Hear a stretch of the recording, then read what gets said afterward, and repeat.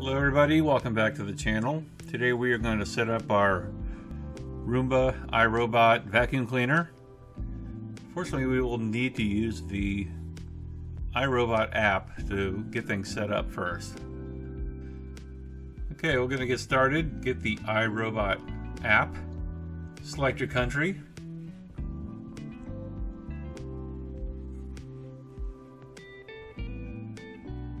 Agree to all that.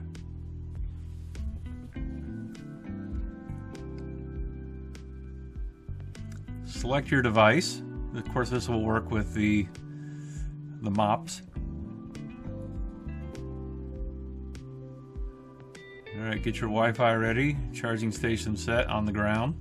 It's going to give you an idea where to put it. You can name your robot. I named mine Robot. Find your Wi-Fi. You're going to press down and hold your two buttons on your device.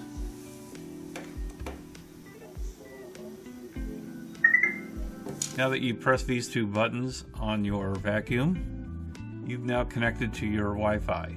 You'll be able to control your vacuum with the app, but ultimately we want to control this with our voice and our Alexa devices.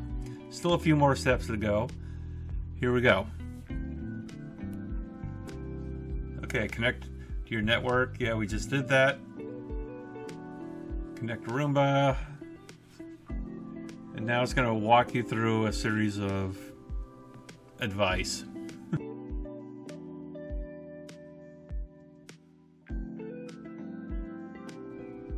Okay, from there we can just hit vacuum everywhere if we wanted to on that button.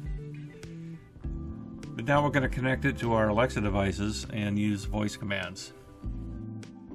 Okay, now we are switching from the iRobot app to the Alexa app, and we're going to choose Find a New Device. Found two. Found my robot. I'm going to select that one. Alright, here it's going to ask for my password, so I'm not going to show you that screen, but it was that easy. Once I put the password in, it was ready to use, and there's my device showing up on screen.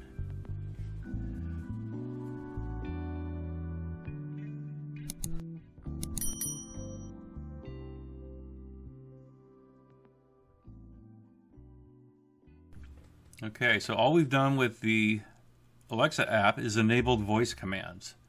So now you'll be able to speak to your Alexa device to control different functions of your Roomba.